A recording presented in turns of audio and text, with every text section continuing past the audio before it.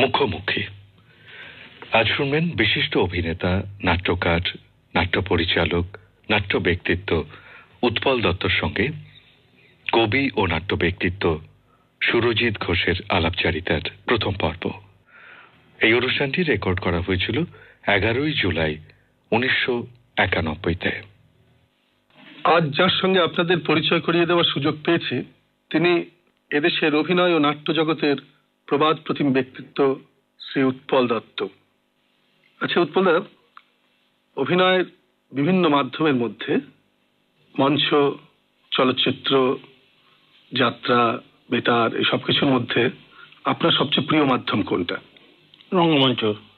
সেই নাট্য জগতের মধ্যেও আপনাকে আমরা বিভিন্ন রূপে দেখি, কখনো পরিচালক, কখনো অভিনেতা, কখনো পরিচালক, অভিনেতা, নাট্যকার, সব এই সবগুলো ভূমিকার মধ্যেই আবার আপনার সবচেয়ে প্রিয় ভূমিকা কোনটা? আমার মনে হয় পরিচালনাই হচ্ছে আমার প্রিয়, অভিনয়ের চেয়েও। আচ্ছা, কিন্তু আমরা সাধারণ মানুষরা আপনাকে সবচেয়ে বেশি চিনি একজন অভিনেতা হিসেবেই, মানে সেই কাজটাই তো আমরা সবচেয়ে বেশি পরিমাণে দেখি বিভিন্ন মাধ্যমের সুযোগে। তা আমরা জানি যে আপনার অভিনয় গুরু সে অর্থে নাট্য শিক্ষক ছিলেন প্রথম জীবনে জেফ্রি কেন্ডেল। আপনি বহু জায়গায় বলেছেন, লিখেছেন তার সম্বন্ধে। তা তার কাছে আপনি যে নাট্য শিক্ষা পেয়েছিলেন, সেই নাট্য শিক্ষার কোন ব্যাপারটা আপনার নিজের অভিনয় বা পরিচালনার জগতে সবচেয়ে বেশি ব্যবহার করতে পেরেছে বা কাজে এসেছে? জেফ্রি কেন্ডেল সাহেব আমাকে যে শিক্ষা দিয়েছিলেন তার মধ্যে সবচেয়ে গুরুত্বপূর্ণ আমার ধারণা হচ্ছে প্রথমত থিয়েটার সম্পর্কে একটা মনোভাবটাই পাল্টে যায়। তার আগে পর্যন্ত আমি ছিলাম একজন অত্যন্ত দায়িত্ব জ্ঞানহীন একজন যুবক, কিন্তু কেন্দ্র সাহেবের সঙ্গে 3 বছর কাজ করার পর আমি বুঝলাম থিয়েটারটা কত গুরুত্বপূর্ণ একটা ব্যাপার এবং কত তাতে দায়িত্ব। এবং থিয়েটারের যেটা সামগ্রিক চেহারা, অভিনয়, মঞ্চসজ্জা, রূপসজ্জা, আবহ সঙ্গীত, প্রত্যেক অভিনেতাকে সবকিছুই শিখতে হবে। এইটা উনি আমাকে শেখান, মানে সামগ্রিকতা থিয়েটার শিল্পের। এইটা উনি ওই 3 বছরের মধ্যে আমার মাথায় ভালো করে গেঁথে দেন। ওর সঙ্গে যখন আপনি অভিনয় করছিলেন, সেটা একটা ব্রিটিশ রেপার্টরি টিম, তার সঙ্গে ঘুরে ঘুরে আপনি অভিনয় করছিলেন আপনার নিজের বিয়ে পরীক্ষা না দিয়ে। ঠিক সেই সময় আপনারা কার নাটক মূলত অভিনয় করতেন? শেক্সপিয়ার, তাছাড়া বার্নার্ড শ, শেরিডেন, অর্থাৎ কিনা ইংরেজি ক্লাসিক্স। এবং সেটা ইংরেজিতেই করতেন তো তখন? হ্যাঁ, ততবাট। এবং আপনি বাংলা নাটক করার আগে বহুদিন কলকাতার রঙ্গমঞ্চে ইংরেজি থিয়েটারের দল, বোধহয় দলটার নাম শেক্সপিয়ারিয়ানা। হ্যাঁ, ওদের দলের নাম ছিল শেক্সপিয়ারিয়ানা। আপনি যে দলের নাম নিয়ে এখানে অভিনয় করতেন, little theatre group. Little theatre group প্রথম থেকে ইংরেজি নাটক প্রথম ইংরেজি করতো। এবং আমরা আপনাকে বাংলা এবং ইংরেজিতে সর্বত্রই আমাদের রঙ্গমঞ্চে শেক্সপিয়ারের প্রথম প্রয়োজনীয় পরিচালক এবং অভিনেতা হিসেবে দেখেছি। তারও আগে গিরিশবাবু শেক্সপিয়ার অনুবাদ করেছেন, আমাদের পেশাদার রঙ্গমঞ্চে চলেনি সেগুলো, কিন্তু আপনি দীর্ঘকাল শেক্সপিয়ার অভিনয় করেছেন মঞ্চে। আমরা যদি আপনার কাছ থেকে একটু ইংরেজিতে আপনার করা শেক্সপিয়ারের কোনো চরিত্রের অভিনয় একটু শুনতে চাই। চেষ্টা করছি, কিন্তু শেক্সপিয়ার একান্তভাবে থিয়েটারের জিনিস তো, নাট্যশালায় রঙ্গমঞ্চের ওপরে ছাড়া শেক্সপিয়ার বলাই যায় না। তথাপি ম্যাকবেথ থেকে আমি খানিকটা বলছি। Go bid thy mistress when my drink is ready, she strike upon the bell. Get thee to bed. Is this a dagger which I see before me? The handle toward my hand? Come, let me clutch thee. I have thee not, and yet I see thee still. Art thou not fatal vision, sensible to feeling as to sight? Or art thou but a dagger of the mind, a false creation proceeding from the heat of blessed brain? I see thee yet, in form as palpable as this which now I draw. Thou marshalst me the way that I was going, and such an instrument I was to use. Mine eyes are made the fools of the other senses, or else worth all the rest. I see thee still, and on thy blade and dudgeon gouts of blood which was not so before. There's no such thing. It is the bloody business which informs thus to mine eyes. Now o'er the one half world nature seems dead, and wicked dreams abuse the curtained sleep. Now witchcraft celebrates pale Hecate's offerings, And withered murder, alarmed by his sentinel, the wolf whose howls his watch, thus with his stealthy pace, with Tarquin's ravishing strides towards his design, moves like a ghost. আমাদের বাংলা নাটকের পুরনো নাট্যকারদের সম্বন্ধে বা পেশাদার রঙ্গালয় সম্বন্ধে আপনার মনোভাব কি?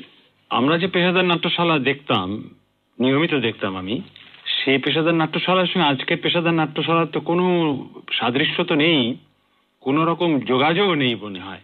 সে ঐতিহ্যকে ধরে রাখা যায়নি, ধরে রাখেননি। এখনকার পেশাদার নাট্যশালার দিকে তাকালে সে পেশাদার নাট্যশালাকে চেনাই যাবে না।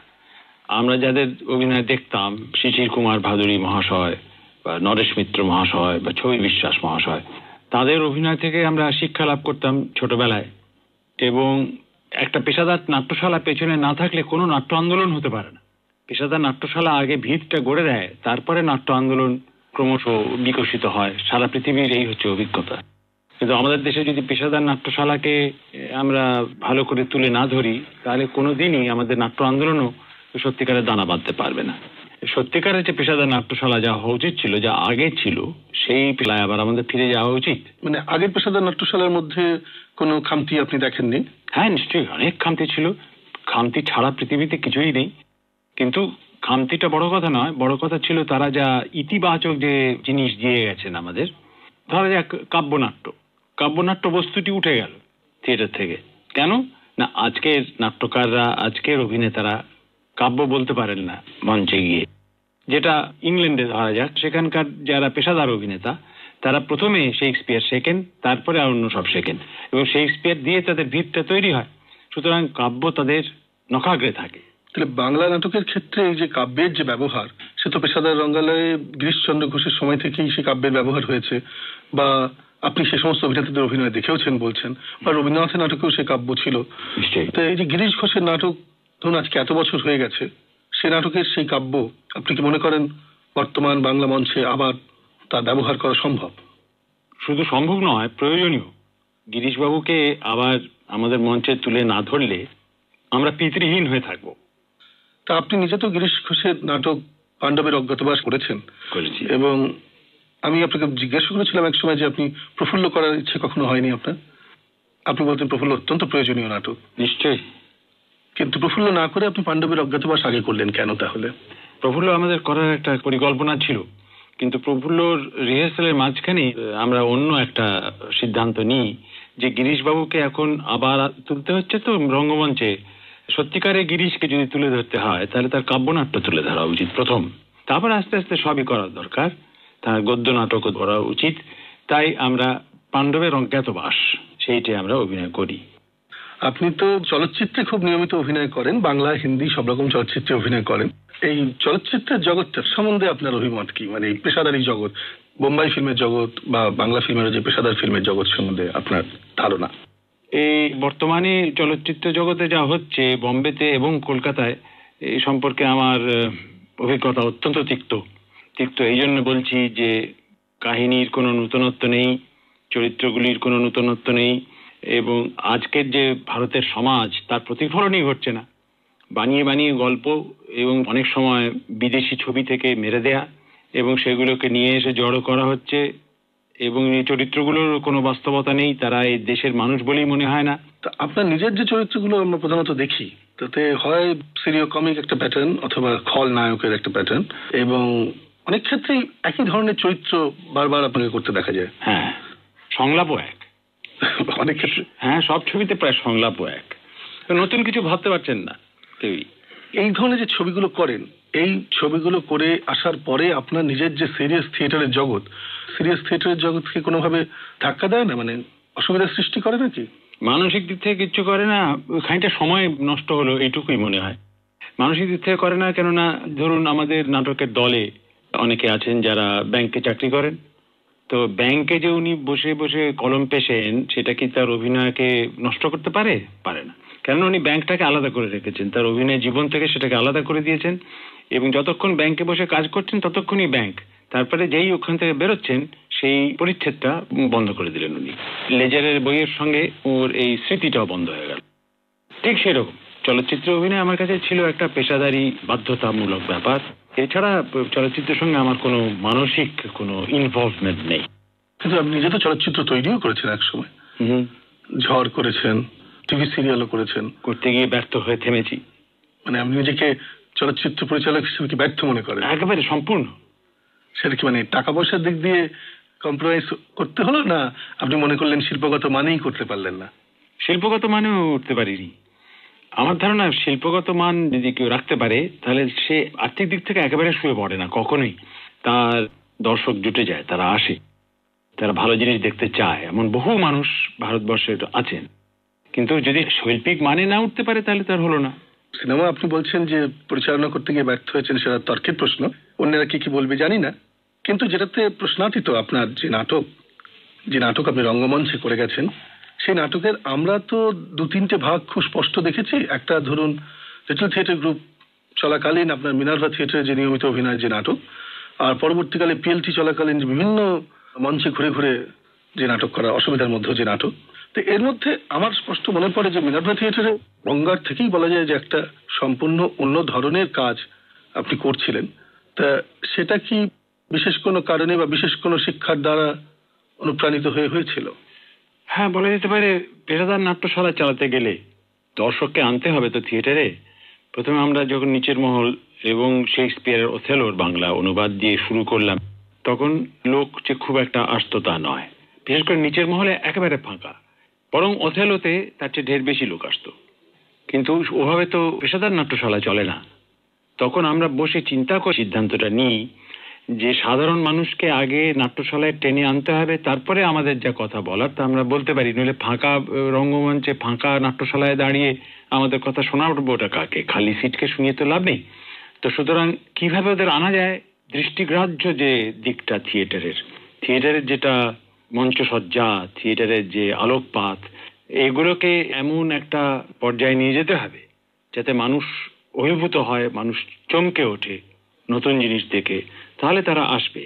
এবং তখন আমাদের নাটকের যা বক্তব্য, যা কথা, তা ওরা শুনবে। এবং সেই জন্যে আমরা অঙ্গার নাটক অভিনয় করি। এবং তার আগেই ঘটে যায় কতগুলি কয়লা খনির দুর্ঘটনা। আমরা সেসব জায়গায় যাই, টিম তৈরি করে সেখান থেকে শ্রমিকদের সাক্ষাৎকার নিই, তাদের বিবৃতি নিই, জবানবন্দি নিই, ওখানকার গান রেকর্ড করি, ওখানকার নানা শব্দ, খনির তলাকার শব্দ, এইসব রেকর্ড করে আনি এবং তারপর অঙ্গার নাটক লিখি এবং অঙ্গার নাটক অভিনয় করি। এই পদ্ধতিটা তারপরে আপনি আপনার অন্যান্য নাটক প্রযোজনার ক্ষেত্রে ব্যবহার করেছেন? হ্যাঁ, সবসময়। যেমন কল্লোলে আমরা তো প্রায় 1.5 মাস কাটিয়েছিলাম বম্বের ওয়াটারফ্রন্ট বস্তিতে, যেখানে সেই সব নাবিকরা রয়েছেন যারা লড়াই করেছিলেন, স্বাধীনতার যুদ্ধে যোগদান করেছিলেন, যাদের চাকরি গিয়েছিল, যারা অনেকে জেলে গেছেন, তাদের সাক্ষাৎকার নিয়েছি এবং সেই ভিত্তিতে নাটক লেখা হয়েছে। অবশ্য নাটকটা 2 বার লেখা হয়েছিল। প্রথমে একটা নাটক লিখেছিলাম আমি 1956 সালে। সেটা বেশিরভাগটাই ছিল এদের যে কোর্ট মার্শাল হয়, যে সামরিক আদালতে বিচার হয় নাবিকদের, ব্রিটিশ সামরিক আদালতে, তার পুরো জবানবন্দি বিবৃতিটা আমার হাতে আসে। সেইটার উপর ভিত্তি করে লেখা হয়েছিল, অর্থাৎ কিনা মোটামুটি একটা বিচারের দৃশ্য। কিন্তু পরে এই পরিপ্রেক্ষিতে যখন চিন্তা করলাম যে আমাদের দরকার আমার স্পেকটাকুলার একটা নাট্য প্রযোজনা, যাতে মানুষ আসে। একটু আগে যেটা বলছিলাম অঙ্গার সম্পর্কে, কল্লোল সম্পর্কে সেটাই প্রযোজ্য। তখন আমরা ও নাটকটা বাদ দিয়ে আবার নতুন করে লিখতে বসি এবং তখন এইভাবে সাক্ষাৎকার নিয়ে টিয়ে এসে আমরা এই কল্লোল যে রূপে নামলো সেই রূপটা প্রতিষ্ঠিত করি। কিন্তু তারপরে আমরা যখন দেখছি আপনার এই পিএলটি পর্বে এসে যখন তীরের তলোয়ার দেখি, তখন দেখি যে আপনার প্রযোজনায় ভারতীয়ত্বের মান কিন্তু অনেক বেশি বেড়ে গেছে। মানে স্পেকটাকল তো রয়েছেই, তার সঙ্গে আরো একটা ব্যাপ্ত জনজীবনের চেহারা কিন্তু আরো বেশি করে পাচ্ছিলাম, বা তার ফর্মে, তার ব্যবহারে। তার কিছুদিন আগেই আপনি নিজে যাত্রার সঙ্গে যুক্ত হয়েছিলেন খুব বিরাট করে। তা আপনার কি মনে হয় যে আমাদের যে লোকবৃত্ত, আমাদের যে যাত্রার যে অভিজ্ঞতা বাংলা থিয়েটার ফর্মে কোথাও আপনাকে প্রভাবিত করেছিল আপনার নাট্য রচনা বা প্রযোজনায়? হ্যাঁ, সম্পূর্ণ। তো পঞ্চু দাস মহাশয় আমাকে যাত্রা দলে নিয়ে গেলেন, বললেন যে তোমাকে যাত্রার পালা লিখতে হবে। তো আমি তো আগে কোনোদিন যাত্রা পালা লিখবো কখনো ভাবিও নি, কিন্তু পঞ্চুবাবুর প্ররোচনায়, হুকুমে আমি লিখতে চেষ্টা করি এবং তখন রাইফেল পালা লিখি। এবং তার বিরাট প্রভাব এই টিনের তলোয়ার নাটক লেখার ওপর এসেছে এ বিষয়ে কোনো সন্দেহ নেই। কেননা সাধারণ মানুষ, একেবারে সাধারণ মানুষ যারা যাত্রা পালা দেখতে আসেন, তাদের খুশি করবার জন্য পালা লেখা হচ্ছে। তো সুতরাং যাত্রার পালাকাররা হচ্ছেন একদিক থেকে সত্যিকারের জনজীবনের ভেতর থেকে আসছেন এবং জনজীবনে ফিরে যাচ্ছেন। ওরাই জনতা থেকে শিখছেন এবং জনতাকে শেখাচ্ছেন। ওরাই হচ্ছেন মাওসেতুংয়ের সেই শিল্পীরা যারা learn from the masses and teach the masses, from the masses to the masses. এখন সেই পরিপ্রেক্ষিতে আমি এটা স্বীকার করতে বাধ্য। স্বীকার কেন, আমি এটা সদর্পে ঘোষণা করব যে টিনের তলোয়ার থেকে আমার উপরে যাত্রার প্রভাব অত্যন্ত গভীর। আপনি এত বছর ধরে নাটক লিখে যাচ্ছেন, নাটক প্রযোজনা করেছেন, বহু নাটকের স্মৃতি, টিনের তলোয়ার, তারপরে দাঁড়াও পথিক বর বলুন, এবার রাজার পালা যে নাটকটা আপনার অনেক আগে লেখা ছিল, এই সমস্ত নাটকের মধ্যে আমার একটা নাটকের স্মৃতি দীর্ঘদিন ধরে আমাকে তাড়িয়ে নিয়ে বেড়ায়। হয়তো বহু দর্শক যারা এই নাটকটা দেখেছেন তাদের সকলকেই তাড়িয়ে নিয়ে বেড়ায়। সেটা হচ্ছে আপনি মানুষের অধিকারে বলে একটি নাটক লিখেছিলেন, মনে পড়ে 1968 সালে প্রযোজিত হয়েছিল। জোলি ববিস চরিত্রটির নাম, যেটা আপনি করতেন। তার যে শেষ যে সংলাপ যেটা বলেন আদালত কক্ষে দাঁড়িয়ে, সেই সংলাপটার কথা খুব বেশি করে মনে পড়ছে। আপনি যদি এই ব্যাকগ্রাউন্ডটা বলে ওই জায়গাটা শোনান। আমার নাটক সামান্য গদ্য এবং আজকের গদ্য উপরন্তু এই নাটক ছিল মানুষের অধিকারে। ভিত্তি হচ্ছে একটা কুখ্যাত একটা মামলা যেটা মার্কিন যুক্তরাষ্ট্রে ঘটে 1932 সালে লিটল রক নামক স্থান অ্যালাবামা রাজ্যে, যেখানে কয়েকজন কৃষ্ণাঙ্গ ছেলেকে গ্রেপ্তার করা হয় এবং তাদের বিরুদ্ধে শ্বেতাঙ্গ দুটি বালিকাকে ধর্ষণ করবার অভিযোগে। সেখানে প্রধান যে অভিযুক্ত হেউড প্যাটারসন, তার মামলাটা নিয়ে আমরা এই নাটকটা লিখেছিলাম মানুষের অধিকারে। এবং আমি যে ভূমিকায় অভিনয় করেছিলাম সেটা হচ্ছে স্যামুয়েল জে লিবোভিটস, যিনি ছিলেন ওর ডিফেন্স কাউন্সিল। পরে লিবোভিটস জাজ হয়েছিলেন। ঐতিহাসিক নাটক এই অর্থে যে সব ঘটনা সত্যি ঘটেছিল এবং আমরাও আদালতের বিবরণী থেকে যথেষ্ট সাহায্য পেয়েছিলাম। তো আমি তার থেকে বলার চেষ্টা করছি। এ হচ্ছে মামলার শেষে যখন ডিফেন্স কাউন্সিল সামিং আপ করছেন আর কি, তিনি তার শেষ বক্তৃতা রাখছেন জজের সামনে। স্মরণ রাখতে হবে যে পুরো আদালতটাই শ্বেতাঙ্গ বর্ণবিদ্বেষীরা ঘিরে রেখেছিল।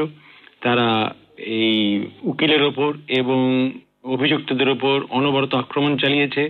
যাই হোক, এই অবস্থায় লিবোভিটস যখন চারিদিক থেকে তাকে বলা হচ্ছে যে তুমি এখনই দক্ষিণ মার্কিন যুক্তরাষ্ট্র ছেড়ে এখান থেকে চলে যাও, তুমি নিউ ইয়র্ক থেকে এসেছো, তুমি জানো না এটা অ্যালাবামা, এটা হচ্ছে শ্বেতাঙ্গদের রাজ্য।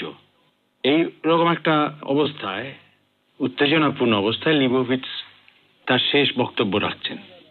ভদ্রমহোদয়গণ, আমেরিকা এমন এক দেশ, পৃথিবীতে একমাত্র দেশ যেখানে কৃষ্ণাঙ্গ মানুষকে মুক্ত করতে একদিন একটা লড়াই করেছিল সাদা মানুষেরা। কারণ তারা ভেবেছিল the white man is not free as long as his black brother is in chains. ওই প্যাটারসন বালক মাত্র, ওকে অ্যাটর্নি জেনারেল বলছেন নিগার, আর আমি ওর দিকে তাকিয়ে কি দেখছি জানেন? দেখছি he is my black brother in chains. আমার কালো ভাই কে যেন তাকে শিকল পরিয়ে গেছে। ওকে যদি হত্যা করেন তবে হত্যা করবেন একটা আদর্শকে, একটা স্বপ্নকে। ওকে যদি মুক্ত না দিয়ে দেশের সমস্ত মানুষ এই অ্যালাবামা থেকে পেনসিলভেনিয়া পর্যন্ত বন্দী হয়ে পড়বে। অ্যাটর্নি জেনারেল মামলার আর কিচ্ছু বাকি নেই। আপনারা দেখেছেন রুবি বেইটসের সাক্ষ্যের পর নিতান্ত মূর্খ ছাড়া কেউ বিশ্বাস করবে না যে প্যাটারসন দোষী। একমাত্র ভিক্টোরিয়ার মুখের কথা এখন প্যাটারসনের একমাত্র শত্রু। ভিক্টোরিয়ার কথা, ভদ্রমহোদয়গণ, ভিক্টোরিয়াকে এইখানে 11 বার আমরা মিথ্যেবাদী প্রতিপন্ন করেছি। আরো দরকার আছে? ভিক্টোরিয়া শ্বেতকায় আর প্যাটারসন কৃষ্ণকায়। এইটা এখন সরকারের একমাত্র যুক্তি, একমাত্র অস্ত্র। ভদ্রমহোদয়গণ, এটাই হলো জগতের সবচেয়ে ঘৃণ্য জঘন্য অস্ত্র, জাতি বিদ্বেষ, বর্ণ বিদ্বেষ। মিনতি করছি, প্যাটারসনের ভাগ্য নির্ধারণ করবার সময় বর্ণ বিদ্বেষ মন থেকে মুছে ফেলে তবে রায় দেবেন। অনেকদিন আগে এখানে এই আকাশবাণীতেই আপনার টিনের তলোয়ার নাটকের রেকর্ডিং করা হয়েছিল। তার একটা অংশ আমি এখানে বাজিয়ে শোনাচ্ছি। প্রিয় বাবু, এইবার মুৎসুদ্দির মতন কথা কইলে তুমি নগদ ছাড়া কিচ্ছু বোঝো না? যা দিয়েছি সব ফেরত দিতে পারবে ও? নতুন জীবনটা ফেরত দিয়ে যেতে পারবে ময়না? আমি শঙ্করীকে ফেরত চাই, ময়না দূর হয়ে যাক। কার জন্য তোমরা এমন আকুল হয়েছো? এ কি? এ তো আমার সৃষ্টি, এ সবটাই তো আমার। এই রূপ, কথা, চিন্তা ভাবনা, খ্যাতি, অভিনয়, প্রাণ সব আমি করেছি। তোমার কি অধিকারে আমার শিল্পে আজ ভাগ বসাতে এসেছো? এক মুহূর্ত আমার শিক্ষা ফিরিয়ে নিলে জিভা আড়ষ্ট হয়ে যাবে। বিকৃত উচ্চারণে কদর্য ভাষা বলতে বলতে ভদ্র ঘরের মেয়ে আবার নর্দমা ঘৃণ্য কুক্কুরি রূপ পরিগ্রহ করবে। একদিন স্টেজে একটা আলোকে একটু ত্যাগটা করে মুখে মারলে রূপ ধসে গিয়ে কঙ্কালের অস্থি সাত বিভৎসা বেরিয়ে আসবে। সব আমি করে দিয়েছি, সেসব ফেরত দাও, তারপর যেখানে ইচ্ছে চলে যাও, আমার কিচ্ছু এসে যায় না। এই মুহূর্তে আমি যার মুখোমুখি বসে আছি তিনিও বাংলা থিয়েটারের দীর্ঘদিনের এক বিশ্বকর্মা। আমাদের থিয়েটারের অসংখ্য বড় বড় শিল্পী আপনার হাতে তৈরি হয়েছেন, অসংখ্য নাটক। আপনার যেটা সবচেয়ে প্রিয় ক্ষেত্র বলে আপনি নিজে বললেন, পরিচালনা, তা আপনি করেছেন। কিভাবে এই নাটকগুলো তৈরি করতেন, মানে প্রযোজনার দিকটা, সে প্রসঙ্গে আপনি অঙ্গারের খানিকটা কথা আমাদের বলেছেন। কিন্তু তার পরবর্তী পর্বেও যেভাবে আপনি নাটকগুলোকে তৈরি করেছেন, তার পেছনে তো একটা নিরবচ্ছিন্ন লড়াইয়ের ইতিহাস আছে, আমরা জানি। তা সেই সম্বন্ধে যদি আপনি আমাদের খানিকটা বলেন। দেখুন, আমাদের দেশে আমাদের অভিনেতারা তাদের রুজি রোজগারের ব্যবস্থা যদি না করা যায়, তাহলে তারা অভিনয়টা করবে কি করে? তাহলে তারা অ্যামেচার থাকবে, তারা পার্ট টাইম অভিনেতা হবে। ওভাবে কোনো থিয়েটার গড়া যায় না, কোনো নতুন জিনিস করা যায় না, ওভাবে থিয়েটারের প্রথাগুলোকে উল্টে পাল্টেও দেওয়া যায় না। দরকার একদল এমন অভিনেতা অভিনেত্রী যারা পৃথিবীতে আর কোনো কাজ করবে না, যারা আর কোনো দিকে তাকাবে না, শুধু থিয়েটারই হবে তাদের জীবন, তাদের ধ্যান, তাদের সবকিছু। তো এরকম আমাদের দেশে করতে গেলে অভিনেতা অভিনেত্রীদের সামনে হয় টাকা রাখতে হবে, আর না হয় মতাদর্শ রাখতে হবে। আমি রাজনৈতিক মতাদর্শের কথা বলছি। টাকা যাদের আছে তারা টাকা দিয়ে পুষতে পারে অভিনেতা অভিনেত্রী। আমাদের ছিল না। আমরা টাকার পরিবর্তে যে জিনিসটা আমাদের অভিনেতা অভিনেত্রীদের সামনে চিরদিন রেখে এসেছি, সেটা হচ্ছে রাজনৈতিক মতাদর্শ। এবং এটা বলতে দ্বিধা নেই আমার, যত ছেলে মেয়ে আমাদের দলে এসেছেন তাদের মধ্যে বেশিরভাগই এই মতাদর্শের জন্য শুধু পরিশ্রম নয়, অনেক সময় তাদের নিরাপত্তা, এমনকি জীবন বিপন্ন করেছেন।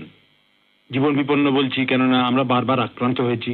রাজনৈতিক নাট্যশালা মাত্রেই আক্রান্ত হয়, সারা পৃথিবীর এই হচ্ছে অভিজ্ঞতা। এবং সেইখানে আমাদের অভিনেতা অভিনেত্রীদের সাহস, তাদের শৌর্য দেখে সত্যি মুগ্ধ হওয়ার মতন ব্যাপার ছিল। তারা যেভাবে রুখে দাঁড়িয়েছেন এবং যেভাবে অভিনয় শিল্পীকে বাঁচাবার জন্যে তারা জীবন দিতেও পিছপা হতেন না, এরকম একটা ভাব নিয়ে তারা এগিয়ে গেছেন। আপনারা তো জানেন দুঃস্বপ্নের নগরীর উপরে যে বারবার আক্রমণ হয়েছিল। এখন এইভাবে অভিনেতা অভিনেত্রীরা কি করে এলেন, যে তারা এইরকম সমস্ত ঝুঁকি নিয়ে তারা কি করে কাজ করে গেলেন, এটা সত্যি অনেকের কাছে বিস্ময়। অনেকে আমাকে জিজ্ঞেস করেছেন, আপনাদের থিয়েটারের দলে এত বিপদ সত্ত্বেও এই সমস্ত ছেলে মেয়েরা কিভাবে দাঁড়িয়েছিল? সেইখানে আমার বক্তব্য হচ্ছে যে রাজনৈতিক মতাদর্শ ছাড়া কোনো থিয়েটার আমাদের দেশে গড়ে উঠতে পারে না। এবং আমি আমার অভিজ্ঞতা থেকে আমি এই সিদ্ধান্তে এসেছি যে মার্ক্সবাদ একজন অভিনেতাকে তৈরি করার পক্ষে প্রচন্ড প্রয়োজনীয়। কারণ অভিনয় পুরো শিল্পটাই দ্বন্দ্বমূলক বস্তুবাদের উপরে ভিত্তি করা। মার্ক্সীয় দর্শন বুঝলে অভিনয়ের কাজটা অনেক সরল হয়ে আসে। কিন্তু তার পাশাপাশি থিয়েটারের শিক্ষাটাও তো দিতে হয়েছে। নিশ্চয়ই। আমি যতদূর জানি যে পিএলটিতে রীতিমতো আপনারা মনস্তত্ত্বের ক্লাসও নিয়েছেন, একজন অভিনেতার মনস্তত্ত্ব কিভাবে গঠিত হয়। হ্যাঁ, মনস্তত্ত্বের ক্লাস হয় এবং প্লে রিডিং এর ক্লাস হয় রীতিমতো। কাব্যের ব্যবহারের যে অংশটা, সেটা তো রাতারাতি তৈরি করা যায় না, তার জন্য নিশ্চয়ই আলাদা আপনাদের ট্রেনিং সূচি থাকে। তা তো থাকেই প্রত্যেকটি নাটক অনুযায়ী। হ্যাঁ, নাটকের মহলা ছাড়াও আলাদা করে আমাদের ক্লাস হয় আবৃত্তির। আমরা সবচেয়ে জটিল, কঠিন, অমিত্রাক্ষর ছন্দ নিয়ে, যেমন মাইকেল মধুসূদন দত্ত মেঘনাদ বধের থেকে বা গিরিশচন্দ্র ঘোষের এক একটা নাটকের সংলাপ নিয়ে অভিনেতাদের শিক্ষা দেওয়ার চেষ্টা করি। এবং সেই জটিল সেই কথার ফাঁদ ভেদ করে ওরা বেরোতে পারছে কিনা, সে বেরোতে ওদের অনেক সময় লাগে। আর প্রথমত যখন ছেলেমেয়েরা আসে তাদের আঞ্চলিকতার সুর নিয়ে আসে তো অনেকেই, সেই আঞ্চলিকতা কাটাতে ওদের প্রথমে অনেক দিন কেটে যায়। অনেক কষ্টে বোঝানো গেছে যে আঞ্চলিক ভাষা নিশ্চয়ই দখলে থাকবে, সব আঞ্চলিক ভাষা, বাংলার সমস্ত রকম আঞ্চলিক ভাষা দখলে থাকবে, কিন্তু প্রয়োজনে সেগুলো ব্যবহার হবে, নইলে সেগুলো একদম বন্ধ থাকবে, একটা অক্ষর বেরোবে না মুখ দিয়ে, বেরোবে বিশুদ্ধ বাংলা, যেটা বলা যেতে পারে শান্তিপুরের যে বাংলা। এই প্রসঙ্গে একটা কথা মনে পড়ছে, সম্ভবত টিনের তলোয়ার নাটকেই বোধহয় সেই প্রসঙ্গে আপনি বোধহয় প্রথম বলেছিলেন যে যদি টিপু সুলতান বা হায়দার আলী পরিষ্কার শান্তিপুরে বাংলায় কথা বলতে পারে, তাহলে আমাদের বাংলা নাটকে একটু ইংরেজ চরিত্র এলেই সেখানে তুমি করি। আমাদের অনেক নাটকে ইংরেজ এসেছে, বিদেশিরা এসেছেন যাত্রার পালায় এবং নাটকে, তারা কেউ কোনোদিন হামি ঠুমি খড়িবে খাইবে বলেনি। কেন শেক্সপিয়ারের অধিকাংশ চরিত্রই তো তাদের ল্যাটিন বলা উচিত বা ইটালিয়ান ভাষায় কথা বলা উচিত, তারা তো বলেন না, তারা বিশুদ্ধ ইংরেজিতেই কথা বলেন। কেননা নাটক লেখা হয়েছে ইংরেজিতে, করছে ইংরেজরা ইংরেজ দর্শকদের জন্য, তাই ইংরেজি সেখানে চলবে, এখানেও তেমনি বাংলা। আমরা যতদূর জানি আপনি প্রথমে আপনি সেন্ট জেভিয়ার্স স্কুল বা সেন্ট জেভিয়ার্স কলেজিয়েট স্কুল, তাতে নাটক করে যেতেন, ইংরেজি নাটক করতেন ইংরেজি দর্শকদের জন্য। সেটা কেন বন্ধ করলেন সেটাও সঠিক জানি না, মানে হঠাৎ এক সময় বন্ধ করে দিয়ে ইংরেজি নাটকের বদলে আপনারা বাংলা নাটক করতে শুরু করলেন। সেন্ট জেভিয়ার্স স্কুলেরও আগে আমি পড়তাম সেন্ট লরেন্স স্কুলে, এবং সেইখানে বাংলা নাটকে হাতে খড়ি, সেন্ট জেভিয়ার্স স্কুলে ইংরেজি নাটকে। যে থিয়েটার তখন আমাদের কমার্শিয়াল থিয়েটারে চলছিল, আমাদের বাণিজ্যিক থিয়েটারে, তার পাশেও একটা গুণগত পরিবর্তন আমাদের থিয়েটারে এসেছিল, গণনাট্য সংঘ। সেই গণনাট্য সংঘ থেকে প্রযোজিত নবান্ন নাটকে।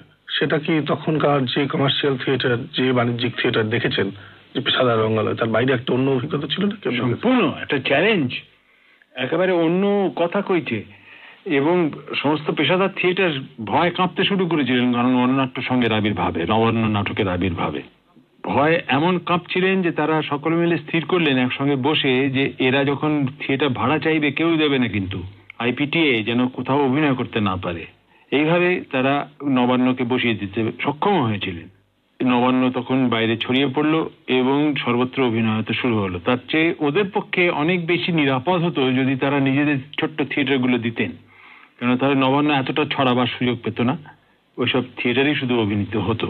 এই আইপিটি এর সঙ্গে পরবর্তীকালে তো আপনিও যুক্ত হয়েছিলেন আইপিটি এর। হ্যাঁ।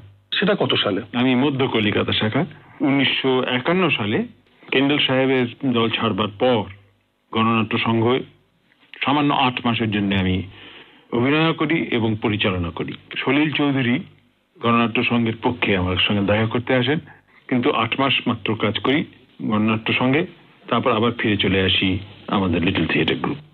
ইংরেজি নাটকটা ছেড়ে দিলেন কেন করা? ইংরেজি নাটক এই দেশে করে কি লাভটা কি হচ্ছে? এখানে ইংরেজি নাটক করা মানে কিছু ইংরেজি জানা এসে থিয়েটারে বসে থাকবে, এবং তারাও বোঝে না শেক্সপিয়ার তারা বুঝবে কি, তারা কতটুকু পড়েছে ইংরেজি, কিছুই পড়েনি, কিন্তু একটা ফ্যাশন দাঁড়িয়ে যায় যে উৎপলদের নাটক দেখতে যেতে হবে, এবং তারা ওখানে এসে বসে থাকতেন এবং আমরা স্পষ্ট বুঝতে পারতাম যে আমরা অভিনয় করছি, তারা কিছুই বুঝতে পারছেন না। শেক্সপিয়ার একবার শুনে কেউ বুঝতে পারে না, শেক্সপিয়ার বারবার পড়তে হবে, এবং শেক্সপিয়ার সমস্ত যে নোটস আছে সেগুলো শুদ্ধ পড়লে তবে যদি ওরা বুঝতে পারে। তো একবার শুনে তারা শেক্সপিয়ার বুঝে ফেলবেন তা তো হয় না, কিন্তু আসতে হবে, কেননা নইলে সমাজে মুখ দেখানো যায় না, সন্ধ্যাবেলার পার্টিতে কথাবার্তা বলতে হবে তো, এবং অনিবার্যভাবে ইংরেজি নাটক হচ্ছে কলকাতায়, সে সম্পর্কে কেউ না কেউ একটা প্রসঙ্গটা তুলবেই, তখন কথা বলতে না পারাটা একটা মস্ত বড় সামাজিক কলঙ্ক। তাই ওরা আসতেন। আমরা বুঝতে পারছিলাম যে জনতার কাছে না গেলে থিয়েটারের কোনো মূল্যই নেই, ওটা থিয়েটারই হয় না, কেননা থিয়েটারে যেমন অভিনেতা ঠিক ততখানি গুরুত্বপূর্ণ হচ্ছে দর্শক। এই দুয়ের মধ্যে যে ক্রিয়া প্রতিক্রিয়া, তার উপরে গড়ে ওঠে থিয়েটার। মুখোমুখি অনুষ্ঠানে এতক্ষণ শুনছিলেন বিশিষ্ট অভিনেতা, নাট্যকার, নাট্য পরিচালক ও নাট্য ব্যক্তিত্ব উৎপল দত্তের সঙ্গে আলাপচারিতা প্রথম পর্ব। আলাপচারিতায় ছিলেন কবি ও নাট্য ব্যক্তিত্ব সুরজিৎ ঘোষ। এই আলাপচারিতার দ্বিতীয় তথা শেষ পর্ব আগামী শনিবার অর্থাৎ 7 এপ্রিল গীতাঞ্জলি প্রচার তরঙ্গে।